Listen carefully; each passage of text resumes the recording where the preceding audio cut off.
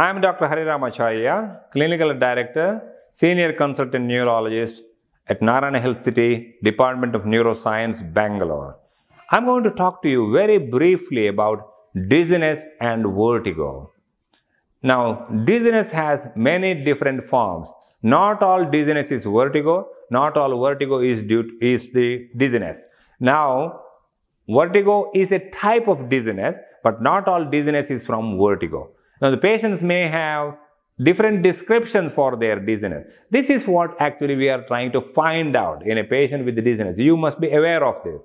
First and foremost thing, one type of dizziness is where the patient is experiencing an abnormal sensation of movement. That is, when he is looking at the room, the whole room is spinning, or when he is looking at the floor is spinning, or sometimes he experiences his head is spinning from one side to the other side or rotating. Head is constantly rotating.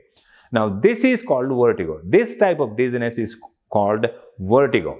Now, second type of dizziness where the patient describes is, when they suddenly stand up after lying down for a long time or sitting for a long time, when they suddenly stand up, they develop lightheadedness, they develop blurring of the vision, they develop weakness in their leg, they want to hold on to something to prevent them from falling.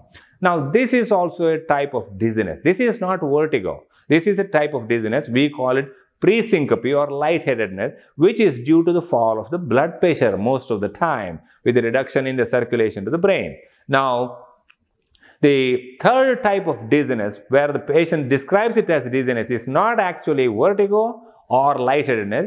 The patients are describing imbalance while walking. Their balance is off. When they are walking, they are either swaying to one side or other side, or sometimes they feel falling forward, sometimes they fall falling backward. This may happen due to a variety of reasons. This may be due to stroke, this may be due to Parkinson's disease, this may be due to the drugs they are taking which are suppressing certain areas of the brain, controlling your balance. For example, if you drink alcohol, you may feel a little imbalance and all. That is a very common problem, and most of us have experienced this at some time or the other in our life.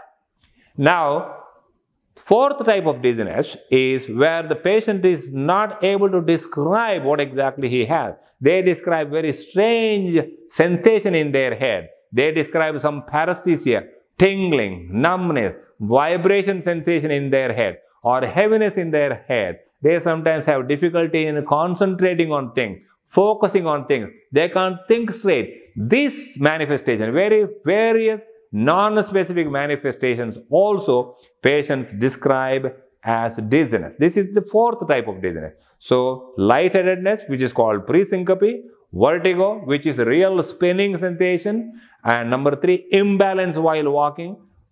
Fourth type is the non-specific multiple symptoms the patient is complaining. So, we try to distinguish what type of dizziness patient has. Is it really truly vertigo? Now, coming to the vertigo, which is a very common problem, there are different reasons why the patient may have vertigo. For example, patient in his 50s or 60s, they may complain of recurrent episodes of vertigo lasting only for a few seconds or 1 or 2 minutes at the time, and this may happen even when they are lying down in bed or turning in the bed one side or the other, or sudden change of posture. For example, when they are lifting their head up for shaving, they may suddenly develop vertigo as well.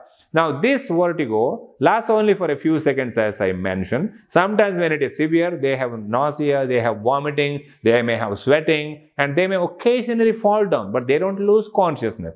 In between the episodes, patients are fine.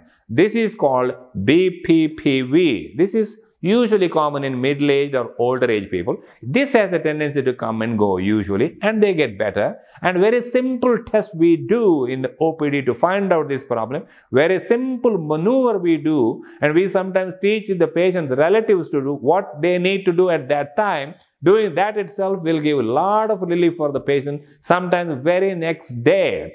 Now, another type of common cause of vertigo is usually seen in younger people, especially young ladies. Now, this is called vestibular migraine. where they might have had migraine headaches before. Now they are developing recurrent episodes of true spinning sensation or vertigo, sometimes lasting for hours, sometimes lasting for 1 or 2 days. They may have nausea, but they also have light sensitivity and sound sensitivity. They want to lie down in a dark, quiet room when they have this kind of a vertigo. That is, and 50% of the time, they may not have any headache associated with this. That's why the diagnosis is very often missed.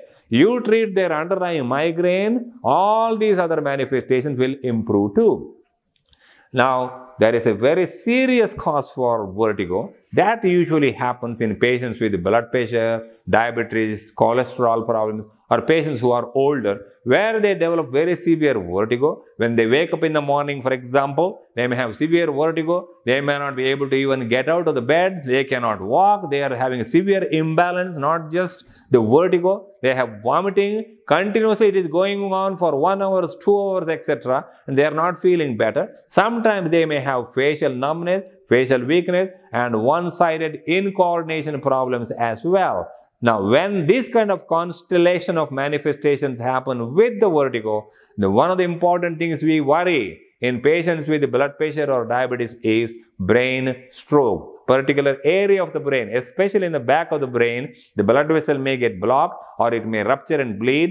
They can have this kind of a manifestation also. So, when you have a vertigo, if it has been going on for a few days and it comes and goes and all that, you don't have to go to the emergency room for this problem. You can go and see the neurologist who is trained in these disorders to get you the exact treatment. You will get better. But when you are having the risk factors I mentioned before and the prolonged vertigo, vomiting, imbalance, cannot even walk, get out of the bed, etc., you need to go to the emergency room to see the stroke specialist immediately. So the treatment of the vertigo depends upon the cause and you have to get the appropriate treatment. In our hospital, fortunately, we have a neuro-otologist who actually caters to the need of all the patients who are suffering from dizziness and vertigo, and she is available 6 days a week to treat you. If you have any further information you need on dizziness and vertigo, you can go to our website neuroscienceindia.org. You will get all the information. Thank you.